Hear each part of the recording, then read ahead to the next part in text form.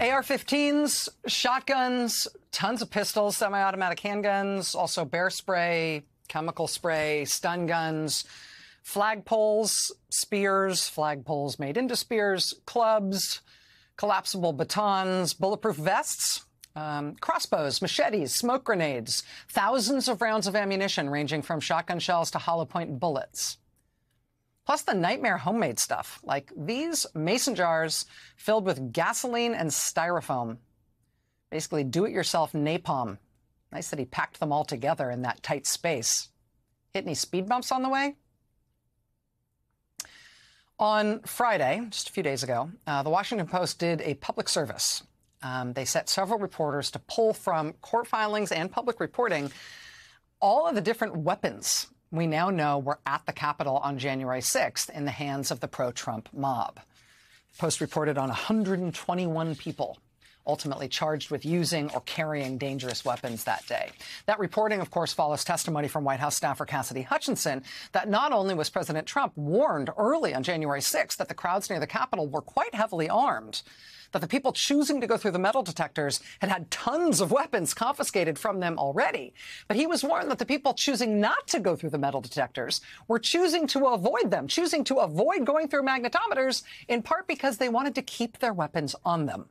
Trump responded to that information, allegedly, by saying that he wanted the metal detectors for his rally taken down so the crowd wouldn't have to have their guns taken away for them to be able to attend. Because whoever they wanted to use those weapons against, he figured it wasn't him. I overheard the president say something to the effect of, I don't effing care that they have weapons. They're not here to hurt me. Take the effing mags away. Let my people in. They're not here to hurt me. Let the people in with weapons. And then we'll go to the Capitol. Again, we have known that information for a couple of weeks because of testimony from White House staffer Cassidy Hutchinson. But that information we can now put in the context of a whole burst of new news about just how armed the crowd was on January 6th. I mean, first we learned from her that Trump knew they were armed. Now we're learning a lot more about how exactly they were armed and how armed they were. I mean, in addition to that Washington Post reporting, which is a real public service, on Friday from the Justice Department, we also got an update in the seditious conspiracy case against the leaders of the Oath Keepers and alleged members of that group.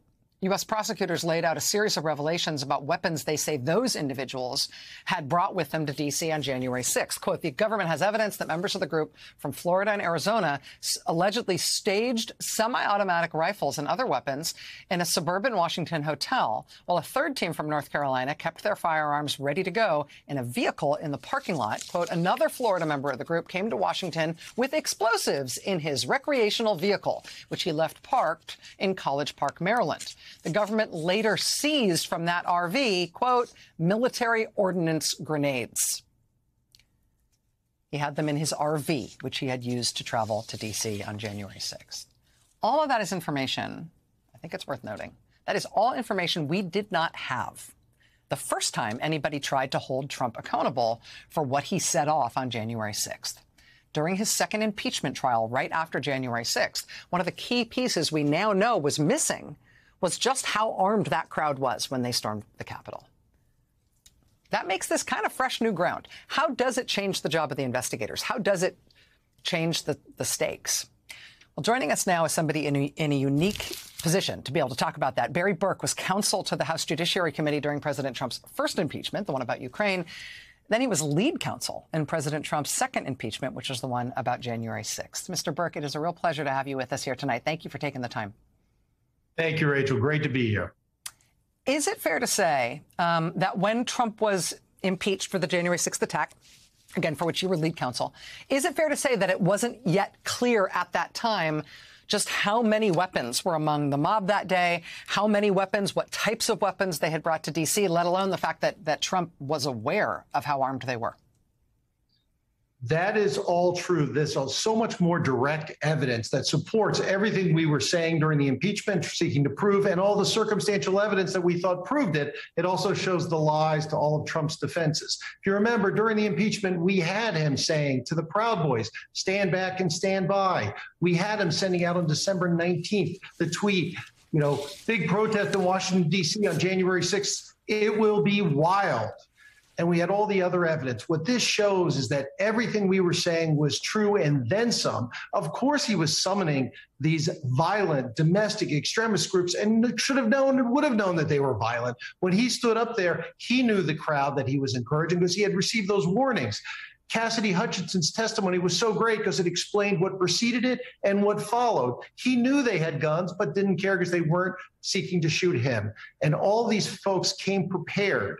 And there's even more evidence of that because they were told the election was being stolen and they were summoned there. And I remember from the second impeachment, one of the most chilling pieces of film that I saw when preparing was the film when the people who raided it told the police, we're here because the president told us to come here and invited us. And that's what they believed. And that's why he is singularly responsible. So it is new evidence and it's powerful, further proof of his responsibility for everything that happened and that January 6th was the culmination of his attempt to interfere with the peaceful transfer of power after all his other efforts had failed.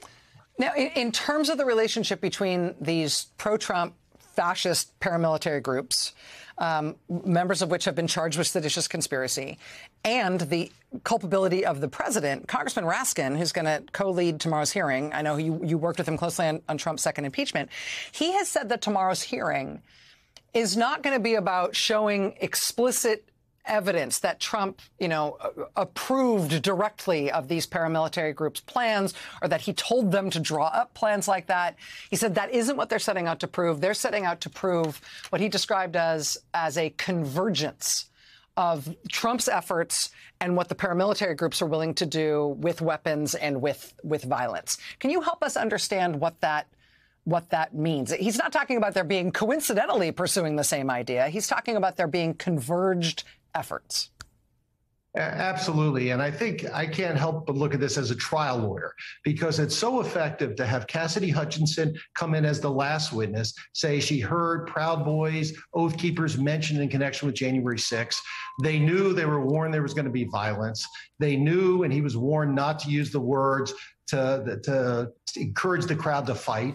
And yet he sent out, the December 19th tweet telling him to be there and be wild. He knew what he was coming. So they're not going to say that he may have had direct conversations with the Oath Keepers or the Proud Boys, but it was all happening in real time. At the same time, he was trying to influence state officials, telling him to find the exact amount of votes he needed to win, trying to get his senior DOJ officials just say there's fraud and he'll take care of the rest.